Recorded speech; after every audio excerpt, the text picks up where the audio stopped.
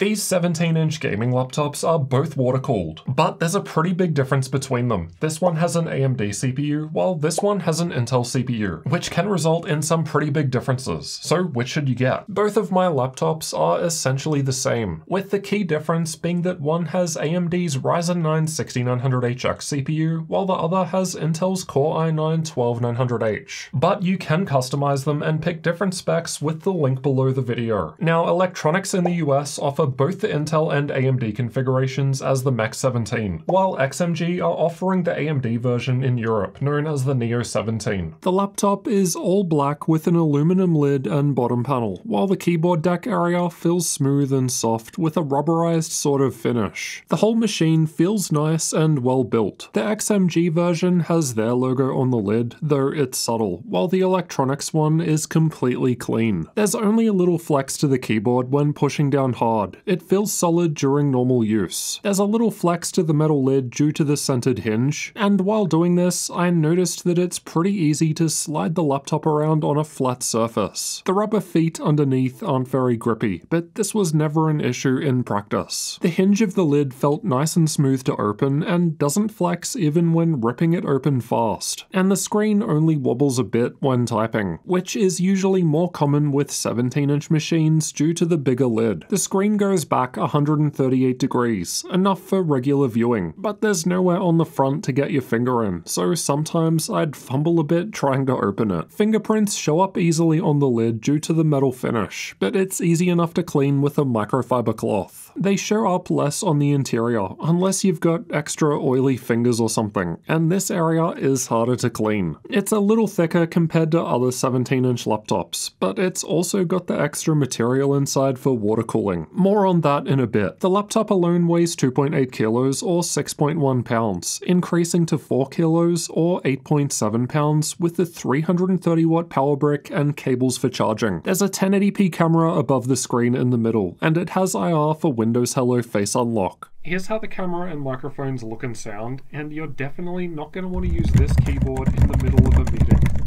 The keyboard has per-key RGB backlighting, and all keys and secondary functions get lit up. The Eluktronics one with US keyboard layout lets you adjust the keyboard brightness between 4 levels up or down with the F6 or F7 shortcuts. The XMG one with German layout also has 4 brightness levels, but you can only cycle them one way by holding function and pressing spacebar. The Control Center software lets you customize the lighting, and you can choose from a bunch of different built-in effects and control the brightness, speed, and direction of the effect through here too. You also get control of the rear light bar, but there are less effects to choose from. Ultimately, it will come down to personal taste, but I liked how the rear lighting looks. It's not super bright and flashy, and kind of subtle. Most of the keyboard is mechanical and uses Cherry MX ultra-low profile tactile keys. However, the top row of function keys and numpad are membrane keys due to the differences in keycap size and to reduce cost and weight. Cherry notes that there's 1.8mm of key travel, and that key presses feel and sound closer to their regular brown switches than blue. So they're apparently quieter than before, and while that might be the case, as you can hear, they're still much louder compared to most other laptops.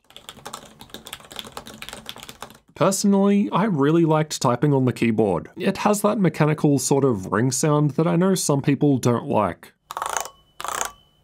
I never actually noticed that when typing normally though. For some reason, the caps lock key doesn't light up on both the Intel and AMD models. Not sure what the deal is there. There's a spot seemingly for the light to come on, but it doesn't. The Windows software does tell you on screen if you've changed caps lock on or off, but there's no way to glance and know the current state, and this also means Linux users are out of luck. The Glass Precision touchpad feels really nice. It's super smooth, accurate, and is just great to use. But for some reason, it's comically large. Now, I'm a fan of big touchpads, but this seems too far. My right hand constantly makes it click while typing. However, the palm rejection seems good, as this didn't actually trigger a click in Windows. You can work around this by double tapping the top right of the touchpad, which disables the right half of it to completely avoid the possibility of a mispress. But it still feels weird to occasionally have my palm making the touchpad click. Alternatively, you can double tap the top left left corner to completely disable the touchpad. The left side has an air exhaust vent, a Kensington lock slot, USB 3.2 Gen 2 Type A port, and separate 3.5mm mic and headphone jacks, though unfortunately none of the ports are labelled because the same mold is used for both Intel and AMD options, instead of making different ones with Thunderbolt icons for Intel. The right side has an air exhaust too, as well as an SD card slot and two USB 3.2 Gen 1 Type A ports. The rest of the ports are on the back in between more air exhaust vents. From left to right, we've got the liquid cooler connector, more on that soon, a USB 3.2 Gen 2 Type C port, though it's Thunderbolt for the Intel version, HDMI 2.1 output, 2.5 gigabit Ethernet, and the power input. The Ethernet port is kind of annoying to use. There's a piece of metal inside that's meant to get pushed down by the cable, so you have to put it in on a sort of angle, which I just found difficult to do without lifting up the laptop. Unfortunately, these laptops only have one USB Type-C port, which doesn't feel particularly future-proof, in want of a better term. And the Type-C port can't be used to charge the laptop either, but they both offer DisplayPort 1.4 support for connecting an external screen. Now, because the Intel one has Thunderbolt, if you do connect an external screen to the Type-C port, with Optimus on, it connects to the Intel integrated graphics. So you can absolutely still run games and they'll run on the NVIDIA graphics, it's just that the frames will go from the NVIDIA GPU to the Intel GPU, then to the screen. So the integrated graphics could act as a bit of a bottleneck in that scenario. Now, if you instead use the mux switch to turn Optimus off on the Intel version, then you don't get any display output on the Type-C port. And you can't use Advanced Optimus when you've got an external screen connected either, so you can't use that to force the Type-C to connect to the NVIDIA graphics, which could be a problem for some VR setups, as I believe that requires a direct connection to the NVIDIA graphics. The AMD configuration, on the other hand, has the Type-C port connecting directly to the NVIDIA GPU, whether Optimus is on or off. The trade-off is that it doesn't have USB 4 support, so you can't use any Thunderbolt devices on the AMD configuration. You'll have to go with Intel if you do need Thunderbolt. The HDMI port on both laptops always connects to the NVIDIA graphics, whether Optimus is on or off, and we confirmed this could support a 4K screen at 120Hz 8-bit with G-Sync. Getting inside requires unscrewing 13 Phillips head screws from the bottom panel, which are all the same length, plus 3 more shorter ones on the back near the liquid cooler connector, so don't put the long screws in there. With the screws out, it was quite easy to pry open from one of the sides and back with my usual pry tools. I'll leave a link to these ones I use below the video. The internal layouts of both Intel and AMD configurations are the same, so it's not as if one has better cooling or more upgrade options compared to the other. We've got the battery down the front, 2 memory slots just above in the middle, 2 M.2 storage slots to the left of that, and Wi-Fi card on the right. Wi-Fi speeds were quite bad with the MediaTek card in the AMD configuration, but you could change that for like $20. The Intel Wi-Fi card that came in the Intel laptop was much faster. The memory in the AMD configuration is default DDR5 4800 CL40 memory. However, the Intel configuration runs a DDR5 4800 CL34. It's still CL40 memory, but it's been binned to run at lower CL34 timings thanks to the PrimaMod BIOS. It's not possible to run with lower memory timings on the AMD configuration, so this is a plus for Intel. The 1TB SSD that came installed in the Intel configuration was great. I haven't bothered measuring the AMD one as I provided my own SSD, so it's not sold with that. Both M.2 slots support PCIe Gen 4 with plenty of room for drives that have chips on both sides. The speeds from the SD card slot were fairly average. The card sticks out when inserted, so try not to bump it, and it doesn't click in, so it's easier to accidentally remove. The laptop is good in terms of upgradability, as you can swap both memory slots, both storage slots, and the Wi-Fi card. There does appear to be quite a lot of unused empty space inside, but I suppose this keeps it lighter compared to adding in more stuff. The battery can't really get bigger, and more RAM slots aren't possible unless the Intel one goes to HX, so I guess all they could have done with the extra space was maybe a third M.2 slot or more heat pipes. The speakers are underneath on the left and right corners towards the front. I thought they sounded above average compared to other gaming laptops. There's some bass and they get fairly loud, though this results in some noticeable wrist rest vibration. The Latencymon results were good on the AMD laptop, but not quite as good on the Intel version. Both laptops have a 4-cell 99 watt-hour battery inside, the largest you can legally take on a plane. The control center software software can automatically lower the screen's refresh rate down to 60 Hz when you unplug the charger, which is a great feature to have as it helps increase battery life. And realistically, gaming on battery doesn't perform super well and need a high refresh rate anyway. Battery life was surprisingly good with the Intel model, lasting for over 7 hours in the YouTube playback test, which is higher compared to most Intel gaming laptops tested. That said, the AMD version was able to last for more than 2 hours longer in this test, so the Ryzen option will be the best option if you want the best battery life. The Control Center software also lets you set different maximum charge levels, which should help extend the lifespan of the battery, though the software doesn't actually tell you the maximum charge levels that these modes offer. Let's check out thermals next. There are heat pipes shared between the CPU and GPU. Electronics are using liquid metal on both, while the AMD configuration, both at Eluktronics and XMG, come with standard thermal paste. There are holes directly above the fans for air intake, and air gets exhausted out of the left and right sides, as well as out of the vents on the back. You can also connect the liquid cooler to the connector on the back, and this works by sending water through this pipe, which sits on top of the regular heat pipes for air cooling. This seems to be an optional extra at XMG, while Electronics appears to include it in the total price. I won't cover the cooler itself in depth, as we've looked at it before, but basically it's a box you put distilled water into with a fan that connects to the laptop with Bluetooth. I will note that these 17-inch laptops were a bit more awkward to drain compared to the smaller 15-inch ones though. The Control Center software lets us change between different performance modes, which from lowest to highest are Balanced, Enthusiast, and either Overboost mode for XMG or Beast mode for Electronics. Same thing, just named differently in software. Both laptops let you set max fans in any mode, and you can customize CPU and GPU power limits, clock speeds, and more through here as well, which is more tuning compared to most other laptops out there. You can also set the fan speed of the cooler separately, and we've tested with the fans on minimum or maximum. You can also press the button next to the power button to cycle between the 3 modes. Not lit up is balanced, 1 light is enthusiast, and 2 lights is the highest mode. I've got the Intel temperatures above and AMD temperatures below. The internal temperatures were fine when just sitting there idle. The rest of the results are from combined CPU and GPU stress tests, which aim to represent a worst-case full-load scenario. Both laptops were about the same in their highest performance modes, and with thermal throttling on both the CPU and GPU, at least with air cooling. The cooling pad I test with, linked below the video, was able to remove the GPU thermal throttle on both, more so on the AMD configuration, but not the CPU throttle. If you run the liquid cooler and laptop fans at the lowest possible speed, as noted by the min result, the temps weren't any different to just using a cooling pad, but as you'll hear soon, it's much quieter. If we instead max out the laptop and cooler fans, the temperatures drop back quite a lot, but at the expense of a louder system. These are the clock speeds being reached in these same tests. GPU clock speeds seem to be higher at lower modes on the AMD configuration compared to Intel. For some reason, the all-core average on AMD with the liquid cooler was lower compared to just using the cooling pad. 4 of the cores were maxed out at over 4.4 GHz, but the other 4 weren't going higher than 2.9 GHz, so the result is this lower 8-core average. This makes less sense when looking at the amount of power being used, because the CPU TDP is higher on the AMD laptop with the liquid cooler connected. The GPU thermal throttle on the Intel configuration in the highest mode without additional cooling means that the 3080 Ti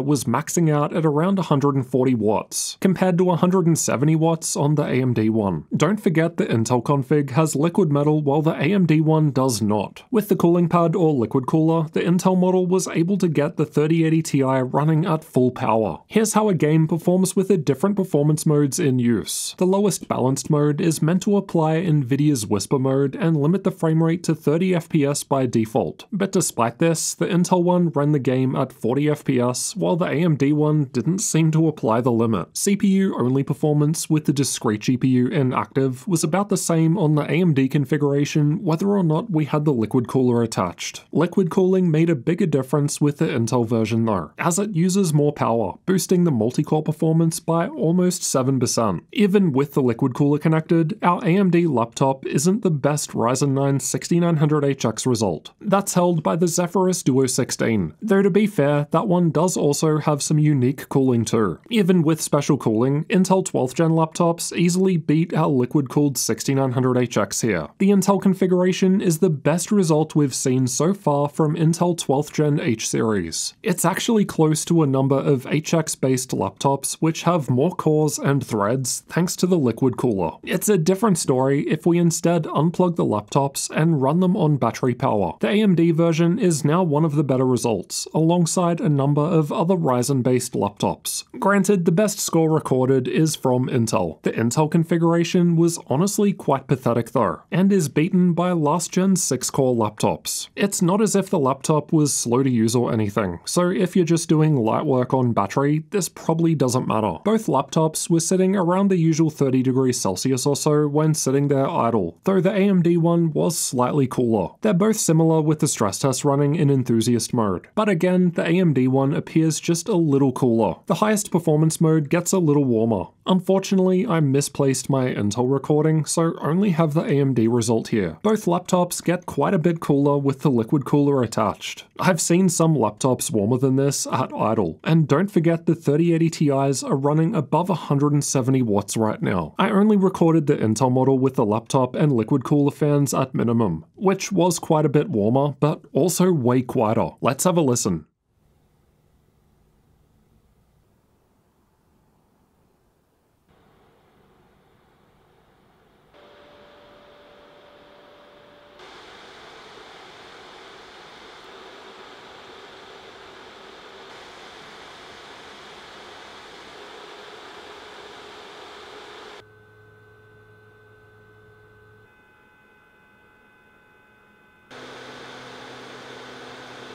The fan noise wasn't that much different between the Intel and AMD configurations, and it's possible to significantly reduce noise with the liquid cooler attached if you're willing to sacrifice some thermals. Though of course you could find a better middle ground in between the two extremes I've tested. We also noticed that with the liquid coolers attached, both of these laptops would run their fans a bit louder compared to the smaller 15-inch versions, which isn't quite what I was expecting, given you would think that larger machines mean more room for cooling, so they don't need to run the fans as loud. Just before we get into the game benchmarks, let's check out the screens next, given this is what you're actually going to be staring at when playing games. Both laptops have a 17-inch 16x10 240Hz screen with a 2560 by 1600 resolution. G-Sync is available without Optimus, but you can still use Adaptive Sync or FreeSync with Optimus enabled. There's a mux switch which can be toggled either through the Control Center software or BIOS, but you need to reboot to actually apply the change. Both Intel and AMD configurations have advanced Optimus though, so you can just leave Optimus enabled and then either let the system automatically pick which GPU to run the workload on, or you can set it yourself without having to reboot through NVIDIA's control panel. The color gamut is fine for a gaming panel, but I'd want better for content creation, and contrast was a little low. Both laptops use the same panels, so we're expecting similar results that are within the margin of error range. They're basically the same when it comes to brightness too, and both were measured at above 400 nits when at full brightness, which is better compared to most others that are generally closer to 300 or so. Likewise, screen response times were basically the same from both laptops, however there wasn't any overdrive mode enabled to boost this. I don't think I've had any 2560 by 1600 240Hz panels before, but interestingly, they're slower compared to 16-inch 165Hz screens with the same resolution. For 240Hz panels, we're looking at a 4.16 millisecond response time for transitions to occur within the refresh window. And although we're a little slower than that here, I can't say I noticed any blurriness or anything while gaming. Granted, I'm by no means a pro esports player. The total system latency is the amount of time between a mouse click and when a gunshot fire appears on the screen in CSGO. The difference between Intel and AMD doesn't seem to matter here, as the difference is again within the margin of error range. But the slower screen response time is likely what's holding them back compared to other 2560 by 1600 panels. Backlight bleed was good in my unit, but this will vary between panels. Now let's find out how well these laptops perform in games. We've tested both air and liquid cooling to see what sort of a difference this makes. Cyberpunk 2077 was tested the same on all laptops, and I've got the Intel configuration shown in blue and the AMD one shown in red. There wasn't actually that much of an improvement with the liquid cooler at 1080p. The Intel machine gets like a 2 FPS boost, while the AMD one was the same. The difference between Intel and AMD also wasn't big in terms of average FPS. However, we can see that the Intel laptop had higher 1% lows, which means fewer dips in performance and a more stable result. The gap between air and liquid cooling gets a little bigger at the higher 1440p resolution, but not by much. Intel still has a lead over AMD, but the difference in 1% lows is smaller at the higher resolution as the CPU differences start mattering less. Red Dead Redemption 2 was tested with the game's benchmark tool. The liquid cooler was only giving us a 2 FPS boost here, but although the difference in performance is small, as we've seen earlier, the laptops were also running much cooler and possibly quieter too. The Intel configuration has a lead over AMD here, but then at the higher 1440p resolution, they get much closer together. The Intel liquid-cooled configuration was the best, but it's only 2 FPS ahead of the others. Not really something you're actually going to notice while playing. Control is a GPU-heavy game, so the CPU differences matter less here. AMD was ahead of Intel with a 4 FPS difference at 1080p. Again, not a difference you'd notice in practice, and the results get closer with both liquid-cooled. The Intel machine is still behind AMD at the higher 1440p resolution, so some of that thermal throttling we saw earlier might be happening, given the liquid cooler puts it right in line with the AMD version. Again, in the real world, both are basically equivalent here. The scores were quite close in 3D Mark, with the exception of the CPU and physics tests, which rely on the processor. It's not too surprising to see Intel ahead there after what we noted earlier in the Cinebench CPU tests. Now for some creator tests. Adobe Premiere was tested with the Puget Systems benchmark tool, and Intel laptops generally beat AMD here due to the integrated graphics, which provides quick sync. Adobe Photoshop lacks single-threaded performance, but despite the fact that Intel was ahead in Cinebench single-core score, both laptops are basically scoring the same in this test. GPU power matters more in DaVinci Resolve, though both laptops have the same GPU with the same power limit, so I'd say the difference here is a result of the processors. We only tested one of the laptops in Blender, figuring we'd get similar results. And as you'd expect, a full-powered 3080 Ti gives us one of the best scores. We've also tested SpecViewPerf on the AMD configuration, and this tests various professional 3D workloads. The BIOS on both laptops is fairly basic looking, but there's some extra functionality available through here compared to other laptops, like say Asus. However, there's not quite as much customization when compared to MSI's advanced BIOS. It's also worth noting that there's more unlocked on the Intel version as you've got the Prima BIOS, and this gives us extra options for CPU and RAM tuning. Linux support was tested with an Ubuntu 22.04 live CD. By default, the keyboard, touchpad, speakers, camera, Wi-Fi, and Ethernet all worked out of the box. The keyboard shortcuts for screen brightness and volume adjustment work, but no RGB lighting worked at all, and neither did the keyboard brightness adjustment shortcuts. You also can't disable the whole touchpad, however the shortcut to disable just the right half still works. And so does the button to change performance modes next to the power button. Let's discuss pricing and availability next. This will change over time, so refer to the link below the video for updates. At the time of recording, in the US, the lowest spec Intel configuration starts from $2,600 for the i9-12900H and RTX 3070 Ti graphics. And this also includes the liquid cooler. It's an extra $800 to go for the maxed out 3080 Ti that I've tested here. The AMD Ryzen 9 6900HX configuration starts for $100 less with the same GPU, SSD, RAM, and liquid cooler. And it's also another $800 to jump up to the RTX 3080 Ti. At XMG in Europe, the AMD configuration starts for under €3,000, increasing for the maxed out RTX 3080 Ti graphics option, and then the liquid cooler is more on top of that. Considering that you'd be spending between $2,500 and $3,500 for either of these laptops depending on the specs, I'd argue that the $100 price difference to go from AMD to Intel isn't really going to be a practical factor. I think it will depend more on what you need the laptop for. If you're after maximum battery life and want the best performance on battery, then the AMD option is the way to go. But to be fair, our Intel configuration did very well in the battery life test compared to other Intel-based laptops, but the performance while running on battery was quite low comparatively. When plugged in with the charger though, CPU performance was way better on Intel, as 12th gen is just objectively faster compared to AMD's Ryzen 6000 series when plugged in. The AMD model might be better for VR users if you need that Type-C port to connect directly to the NVIDIA graphics, as that's something that the Intel model does not have. However, the Intel model does have Thunderbolt, so if you've got Thunderbolt devices or want to use an external GPU or something, then the Intel model is the way to go. There's more customization and tuning available through the BIOS on the Intel option, and you get faster bin CL34 memory as well, something that's not possible with the AMD option. The actual performance difference in games wasn't that big though. There are generally fewer dips in performance on the Intel system, as measured by the 1% lows, probably because of a combination of the faster RAM and faster processor, but that's mostly noted at the lower 1080p resolution. At higher resolutions like 1440p or the native 2560 by 1600 of the screen, the GPU performance matters more and the CPU differences fade away into the background. Without using the cooling pad or the liquid cooler, there was some thermal throttling on both laptops in a combined CPU and GPU stress test. More so on the Intel configuration, despite that having liquid metal and the AMD one having standard thermal paste. I mean, we've got fairly powerful hardware here, so it's not too surprising to see that on air cooling. Where things really turn around is with the liquid cooler attached, which is what makes these laptops special, considering how much quieter and cooler the system can be with the liquid cooler attached, and that it's pretty easy to disconnect it after a little practice. It's probably worth using at home or wherever you're going to be using the laptop most of the time, and then you still get the option of portability by disconnecting it. Honestly, for most people, you can definitely save money by not going for the RTX 3080 Ti graphics like I've got in these laptops here. The cheaper 3070 Ti still performs extremely well, and you can find out all the differences in this video over here next. So check that one out before you spend heaps of money on a GPU upgrade. If you still don't know whether you should go for the AMD or Intel configuration, then check out this video instead. I've fairly compared Intel and AMD in way more workloads over there, so I'll see you over in one of those videos next.